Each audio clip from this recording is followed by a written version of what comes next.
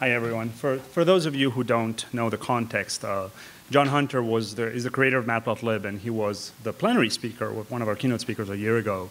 And sadly, within a week of leaving the conference, he was diagnosed with advanced stage 4 colon cancer. And surprisingly, within 3 weeks, he was dead.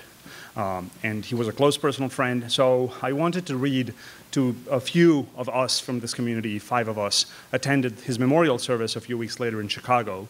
And so I would like to read the eulogy, a slightly edited version of the eulogy that was shared in that space. And then we will move on to the context. This is not a cry fest. The best way to honor somebody like John is by continuing to do good work. Dear friends and colleagues, I used to tease John by telling him that he was the man I aspired to be when I grew up. I'm not sure he knew how much I actually meant that. I first met him over email in 2002 when IPython was in its infancy and had rudimentary plotting support via GNU-plot. He sent me a patch to support a more MATLAB-style plotting syntax, but I was buried in my effort to finish my PhD and couldn't deal with his contribution for at least a few months. In the first example of what I later came to know as one of his signatures, he kindly replied and then simply routed around the blockage, me, by single-handedly creating Matplotlib. He was never one to be stopped by what many would consider an insurmountable obstacle. Our first personal encounter was at SciPy 2004, back when it was at Caltech. I was immediately taken by his unique combination of generous spirit, sharp wit, and technical prowess. John was a true scholar, equally at ease in a conversation about monetary policy, digital typography, or the intricacies of C++ extensions in Python. But never once would you feel from him a hint of arrogance or condescension, something depressingly common in academia. John was driven only by the desire to work on interesting questions and to always engage others in a meaningful way, whether solving their problems, lifting their spirits, or simply sharing a glass of wine. Beneath the surface of technical genius, there lied a kind, playful, and fearless spirit who was quietly comfortable in his own skin and let the power of his deeds speak for him. Beyond the professional context, John had a rich world populated by the wonders of his family, his wife Miriam and his daughters, Clara, Ava, and Rahel. His love for his daughters knew no bounds, and yet I never once saw him clip their wings out of apprehension. They would be up on trees, dangling from monkey bars and riding their bikes, and he would always be watchful but encouraging of all their adventures. In doing so, he taught them to live like he did, without fear that anything could be too difficult or challenging to accomplish, and guided by the knowledge that small slips and failures are the natural price to pay for being bold and never settling for the easy path. A year ago, in this same venue, John drew lessons from a decade's worth of his own contributions to our community from the vantage point of Matplotlib. 10 years earlier at UChicago, his research on pediatric epilepsy required either expensive and proprietary tools or immature free ones like IPython's plotting. Along with a few similarly minded folks, many of whom are in this room today, John believed in a future where science and education would be based on openly available software developed in a collaborative fashion. This could be seen as a fool's errand, given that the competition consisted of products from companies with enormous budgets and well-entrenched positions in the marketplace. Yet, a decade later, this vision is gradually becoming a reality. Today, the scientific Python ecosystem powers everything from history-making astronomical discoveries to large financial modeling companies. Since all of this is freely available for anyone to use, it was possible for us to end up a few years ago in India, teaching students from distant rural colleges how to work with the same tools that NASA uses to analyze images from the Hubble Space Telescope. In recognition of the breadth and impact of his contributions, the Python Software Foundation awarded him posthumously the first installment of its highest distinction, the PSF Distinguished Service Award. John's legacy will be far-reaching. His work in scientific computing happened in a context of turmoil in how science and education are conducted, financed, and made available to the public. I'm absolutely convinced that in a few decades, historians of science will describe the period we are in right now as one of deep and significant transformations in the very structure of science. And in that process, the rise of openly available tools plays a central role. John was on the front lines of this effort for a decade, and with his accomplishments, he shone brighter than most. John's life was cut far, far too short. We will mourn him for time to come, and we will never stop missing him. But he set the bar high, and the best way in which we can honor his incredible legacy is by living up to his standards. Uncompromising integrity, never-ending intellectual curiosity, and most importantly, unbounded generosity towards all who cross this path. I know I will never grow up to be John Hunter, but I must never stop trying. Thank you.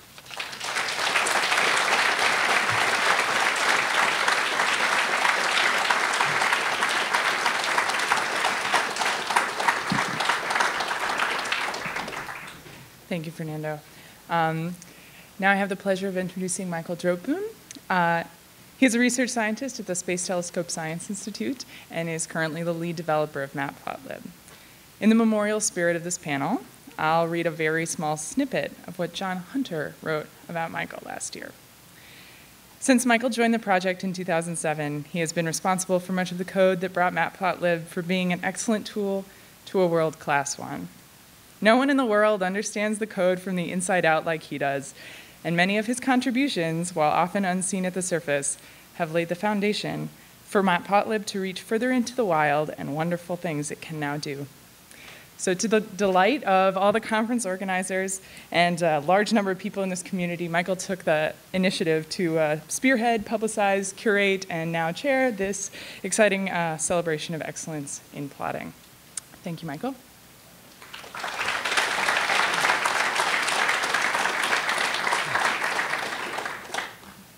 Wow. That's intense, but I agree with Fernando that let's go on and celebrate John by celebrating what he was so good at, which was really encouraging this community to do great things. So let me first introduce how this contest was laid out and constructed. These are the rules in a nutshell.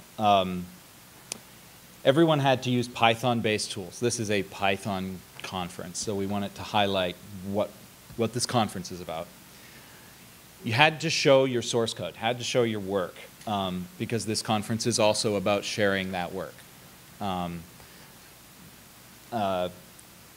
The entries would be judged on the clarity of the plot, any sort of innovation involved in the style of the plot, and it's just aesthetics. Obviously, these things are very subjective, but we had a panel of about 15 judges, so hopefully that subjectivity kind of works its way out. And also, we wanted it to be based on real scientific work. So coming up with a cool plot, such as a double-jointed pendulum that looks like it's drawn by a cartoonist, wouldn't really fly in this contest. We wanted it to be based on real work that people are doing and showing how the plots enhanced people's scientific work.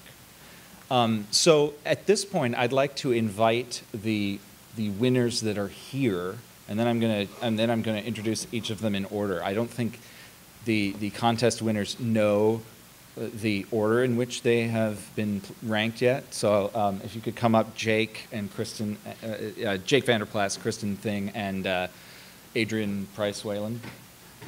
There are also two winners who are not here at the conference today. All right, I need a drum roll or something. Okay. I should also mention, we had 24 entries, all of which were of extremely high quality. I was very impressed by the breadth of ways in which people are doing plotting, all in Python, all open source tools. It's really very impressive, and certainly something we'd like to do next year as well. I mean, it was such a success this year.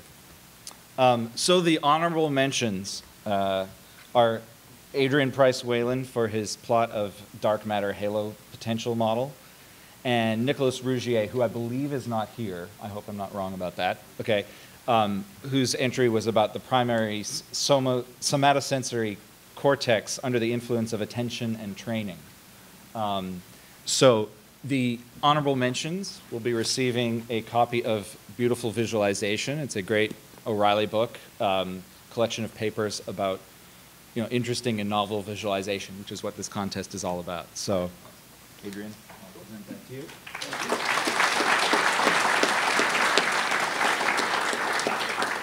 So this is Adrian's entry, and I think we have time for each contestant to talk for about 3 or 4 minutes about their entry. So Adrian? Oh, yeah, you can come up here if you sure, then you can see it. It looks a lot cooler on a computer screen, I guess. The projector kind of dulls it, but maybe that's why I got an honorable mention. No, I'm kidding. Anyway, so I won't go into too much detail. You can't even really read the equation at the top, but basically I'm a grad student in astrophysics at Columbia, and I work on various projects related to inferring the shape and distribution of dark matter around the Milky Way. So again, I won't go into too much detail about what dark matter is or why we think it's there, but we do think it's there, and you can assume some functional form for the density distribution of dark matter around the Milky Way. And using some data that I also want to talk about, you can then infer the parameters of that model using, in this case, MCMC. So we talked a little bit about PyMC and other MCMC packages, I guess the last 2 days, or the last day. This is using MC, which is a separate package, and it utilizes ensemble samplers, so it uses a number, like a bunch of parallel walkers, essentially. So that's what these walkers are on the left.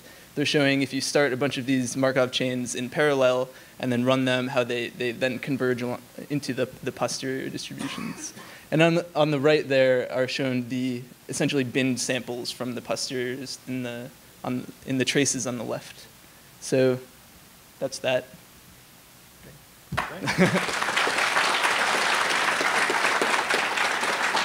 Okay. And the third place winner. Oh, sorry. First, let me show you. Let me show you. It was up there for a brief second.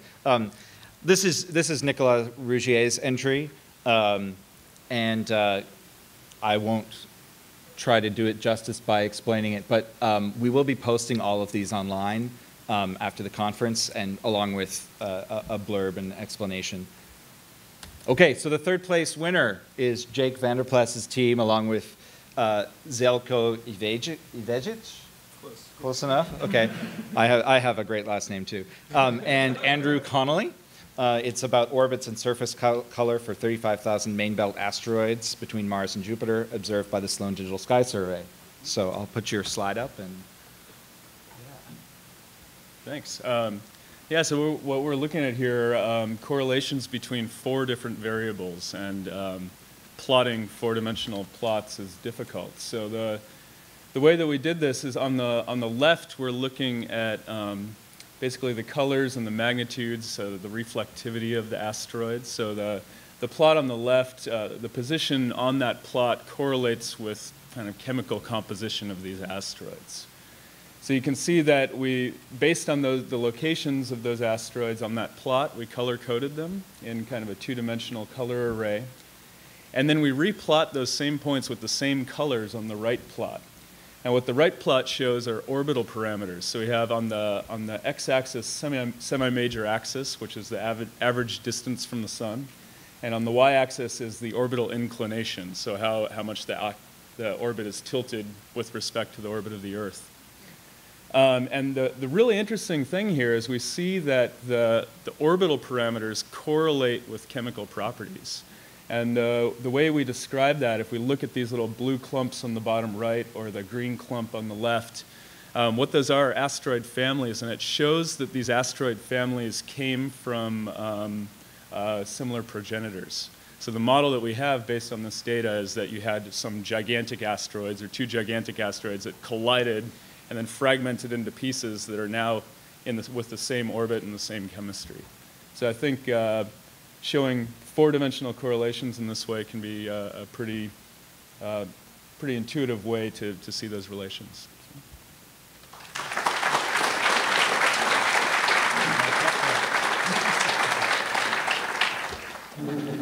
second place winner, Kristen Thing. Simulation of an idealized tidal channel with a symmetric headland in the middle of an array of 10 turbines near the headland. You're going to have to explain that.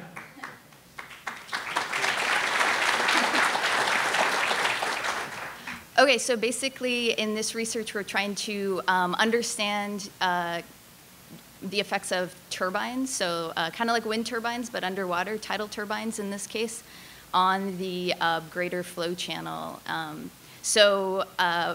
Giving a little background information before I can get to this plot, we did a simulation of an idealized headland channel. So you can see the domain here. We're looking down on it. The flow goes left and right, basically, with a tide. And there's a headland as indicated by the white shape along the top there. So the flow's going back and forth, and we simulated that with, without turbines and then with turbines simulated in the code. And what I've done and one of the properties we care about when we do that is turbulence. We care about how turbulence can affect mixing that's going on in the system. And it can affect other turbines, for example. There are a lot of reasons why we'd care about this. So one of the properties associated with turbulence is the turbulent kinetic energy. So I've taken from the one simulation and then the other, the maximum values of this turbulent kinetic energy and subtracted them. And then what I've shown here is kind of in a diverging way how the turbulence is different in, with turbines and without turbines, basically. So the turbines are near the headland tip there, right in the middle of the channel, and you can kind of see them because they're dark gray. And that means that there's more turbulence where the turbines are located, basically, which is part of the model, so that's what we expect. But then what you can see is down channel from there, it's more red, and that means that the opposite thing is happening. So down channel, when there are not turbines in the system, there's more turbulence. So because the turbines cause more turbulent dissipation near the headland tip, there's less turbulence downstream, basically. And this is just kind of a way of summarizing. There's a lot of information changing in space and time, trying to summarize and get kind of big picture view of what's happening. So I have an inset there to zoom in a little bit, and some along and across channel averages to also help to quantify this in a more simple way. Thanks.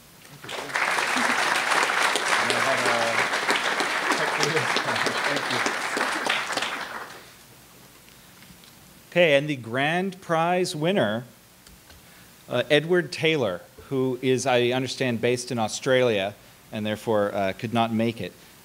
He had a entry based on the bimodality among galaxies, and I will just read some information that he submitted with his entry, describing it a little bit.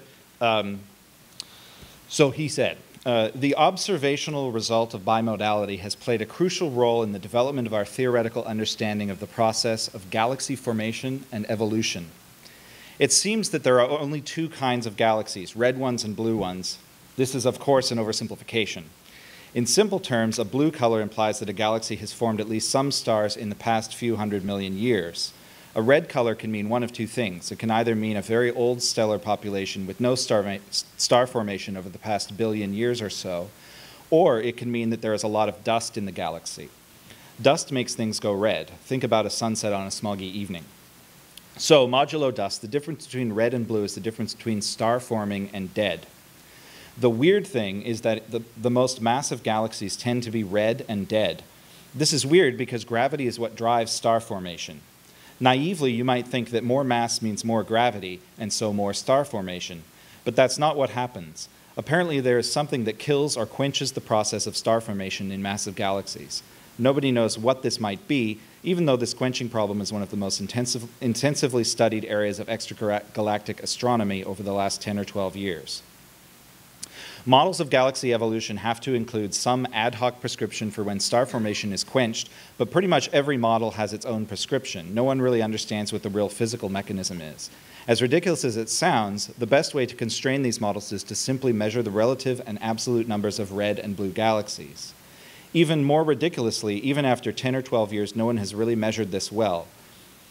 What people have done in part is simply to draw a line that divides red galaxies from blue ones. The problem is that if you draw a different line, you get a different answer. And the decision about precisely where to draw this line is always arguable, hence arbitrary. This is even worse than it sounds.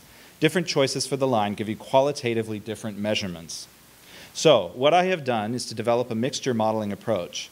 Instead of drawing a line to separate red and blue galaxies, I model the data as a mixture of two distinct but overlapping populations. This let me figure out what the number of galaxies in the red and blue populations are without ever specifying whether any particular galaxy belongs to which population. This lets me get around the problem of having to draw a line. In fact, it gives a way to derive an objective, phenomenological classification scheme that is based on the data. Okay, So that's what that is.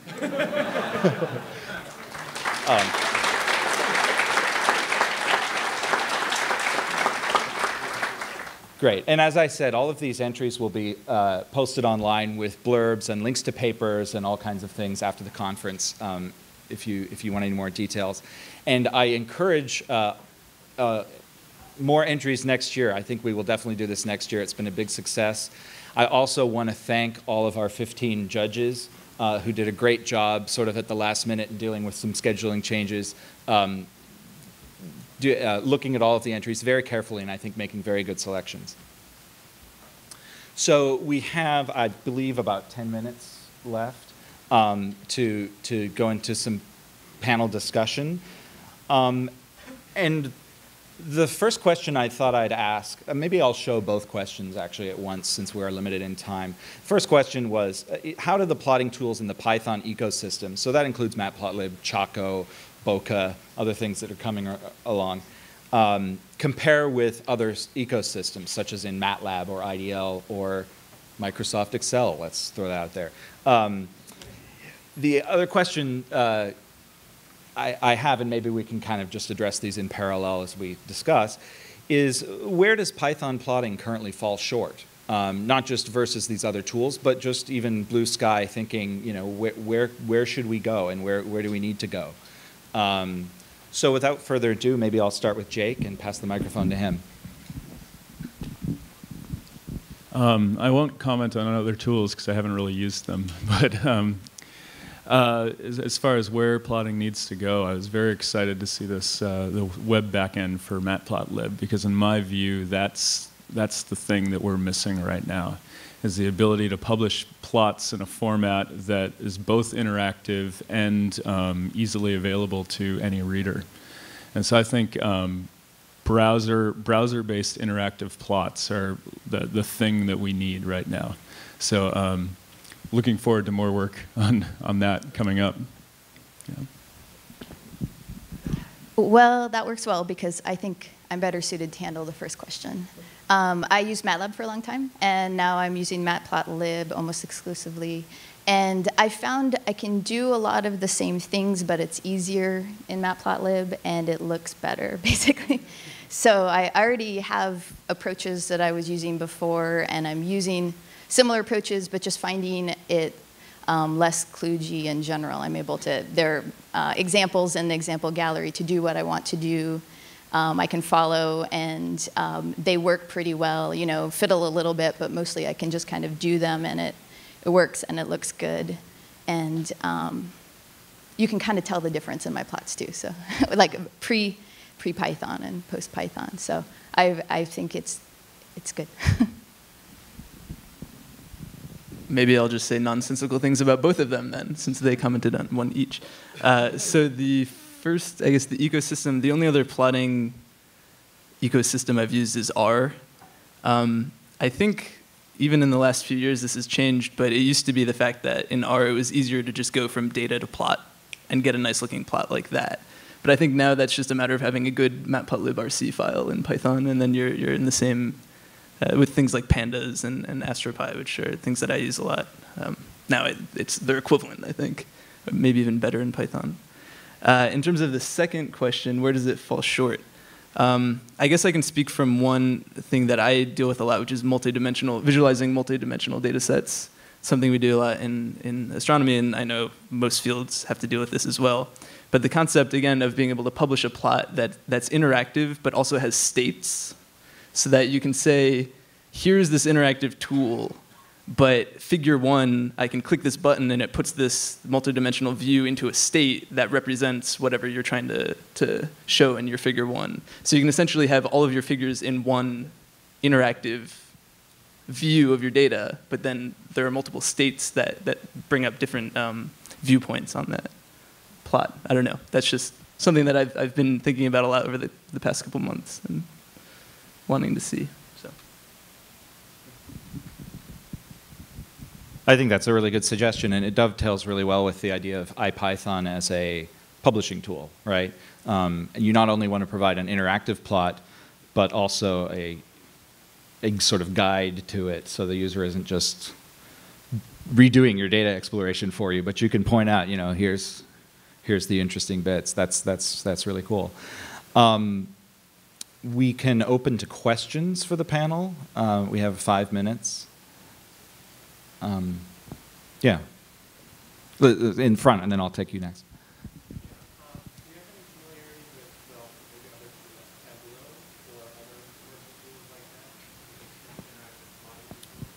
The question is, do we have any familiarity with Tableau or any other commercial tools that have extensive plotting capabilities? I don't think I can personally address that, no. Something maybe, maybe at some point we should put a BOF together of people who are coming from these other tools and talk about what we can bring from them. So there was a question further back.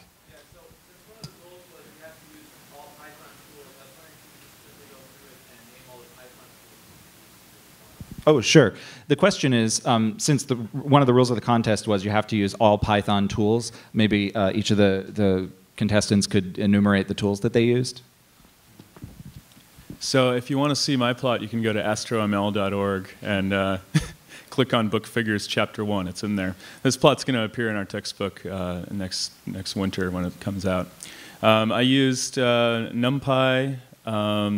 This is basically just NumPy and Matplotlib, and then a dataset loader from AstroML. Yeah, I used NumPy and Matplotlib, but a little more specifically, I used ContourF. I use pcolor and ContourF a lot for my plots, for showing X, Y, and then some color to represent some other field. I do that a lot. I used inset axes to zoom in, and I found that to be a really cool thing. I'm using that more and more to zoom in on kind of highlight something or to, well, probably mostly to highlight something. And then I've been using a lot of adding axes on. So I added axes below and to the side of my main plot, and that's been a really nice way to, I think, a really nice way to bring in another piece of information that's related to whatever is going on. And I've experimented both with doing that, outside the plot or inside the plot, and using space in a way like that, and playing around with color maps a lot too. Yeah, I guess for making the plot, it was just Matplotlib, but then I guess the data came from MC, which the likelihood function I use then calls a whole number of other things which involve MPI and running on a cluster doing integration. So NumPy, SciPy, MC, Matplotlib, those are the big ones.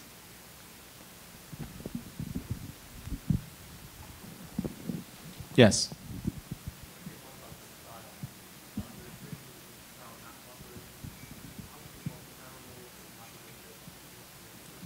The question is if we could talk about style. And I assume by that you mean colors, line styles, that sort of thing, styling of the plot? Yeah, layout. And your experiences with that. I mean, I think that's it's a good candidate for growth. It's certainly in Matplotlib. I'm not as familiar with the other tools, but yeah. Well, when I use Matplotlib for publishing papers, I end up tweaking a lot by hand, and I think that's probably pretty common. So I have these incredibly long, just statement after statement of adjusting subplots and ticks and axes, and that might be a good answer for the earlier question, and something that Matplotlib could grow in. It's very powerful if you want to spend an hour making sure every line is in the right place, but that doesn't happen automatically. So. Yeah, it's a lot of investment. Yeah, so also going off of what I said before about going from MATLAB to Matplotlib, I really like how there are just tons of color maps available. There are tons of line colors available. It's so convenient. So I spend a lot of time thinking about what colors are most intuitive for whatever data I'm presenting. And also utilizing the space that I have for bringing in other information, like I mentioned before, too. And sometimes it can be 3 or 4 other pieces of information that I can utilize in my space. And I do tweak a lot, like Jake said, in terms of moving the axes around so they're just perfect, and moving the labels around so they're just perfect. So there is a lot of tweaking, but the functions to get the stuff on there in the first place are kind of right there and convenient for getting it started. I guess in terms of color, yeah, I spend most of my time on Color Brewer. I don't know if any of you know Color Brewer 2. That's a great website if you don't know it. It's colorbrewer2.org. And all of the color schemes that they have are implemented in Matplotlib, but if you just want to have like 3 lines that are different colors, it's a great place to say, okay, I need them to be sequentially related or diverging colors or whatever. So I would definitely recommend that. In terms of general style, I find that Matplotlib often will get you close just with defaults or with the built-in commands, but as both of them alluded to, then it's often a little frustrating to get exactly what you want because you need to nudge things over slightly and you don't know what units the number you're passing in are. Are they in terms of fractional space between some subplot and the next subplot, or is it in terms of the whole figure size or what? So I think that's definitely something that we can work on in Matplotlib. Real quick, another style thing very quickly with color. Look up the cube helix color map. Everybody should be using that. It's pretty awesome. For a number of reasons. Okay, great. I think we're out of time, if I'm right. Yeah, and so thank you again to all the contestants, and it's been really fun organizing this year. Thank you.